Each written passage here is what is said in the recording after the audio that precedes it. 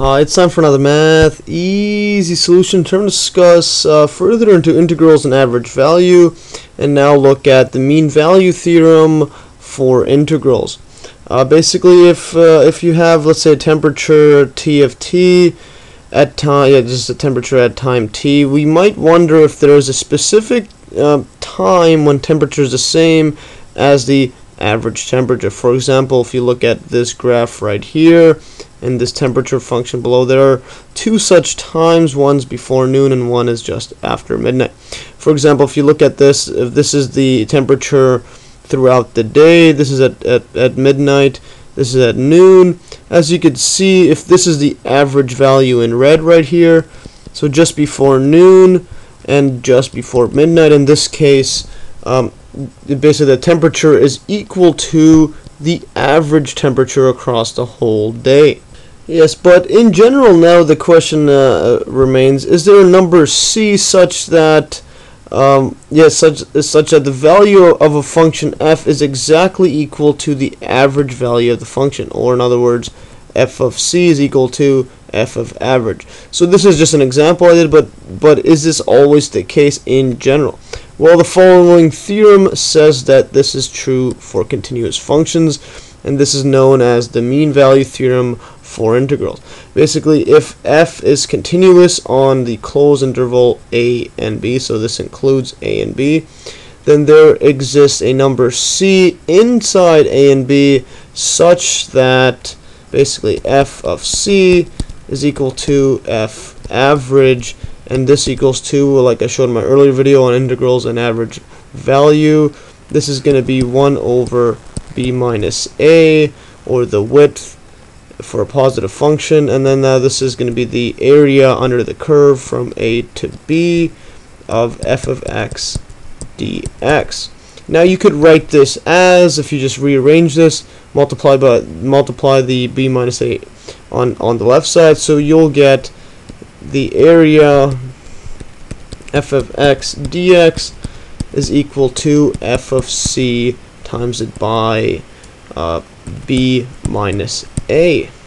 Yeah, and basically, yeah, so this is the mean value theorem, and now this mean value theorem is a direct consequence of the basic or the derivative version of mean value theorem.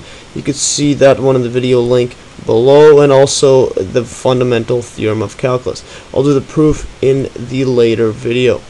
Basically, but if we look at this in the geometric way, or the geometric interpretation of the mean value theorem for integrals, is that basically for a positive function f, there is a number c such that the rectangle with base a to b and height f of c has the same area as the region under the graph of f from a to b. For example, I'll just draw this out. So if we have a function like this, this is x, this is y. So let's say it's something like this. Something like that. So basically, if this is your function, this is f of x, and this is from a to b. Then the mean value theorem says that there is a number c, or a height c, that if we were to take, let's say this is, just shade this in as the area under this curve. So now the theorem says that if you take the average value of this, let's say it will look something like this. I'll draw it in red.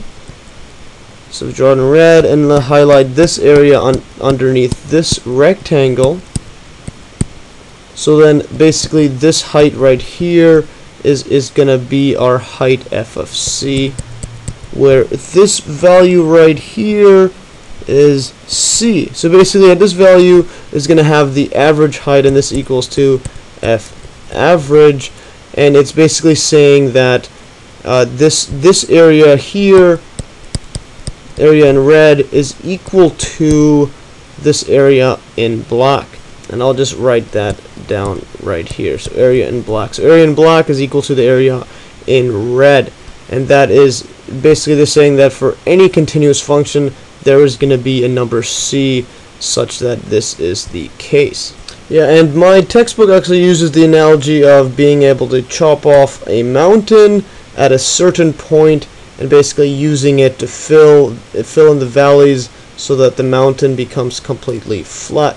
So that's basically what we did over here. We basically cut this off and put it here, but we cut it off at this point C, so we cut off the whole thing at this height and at this point. So you could do this pretty much for anything, any continuous function. You could just cut it off, make it flat. So that's pretty much all the mean value theorem is saying, but I'll do a concrete proof of it in the next video. Anyways, that's all for today. Hopefully you learned from this video, and like always, you could download these exact notes in the link below. And thanks for watching, and stay tuned for another math easy solution.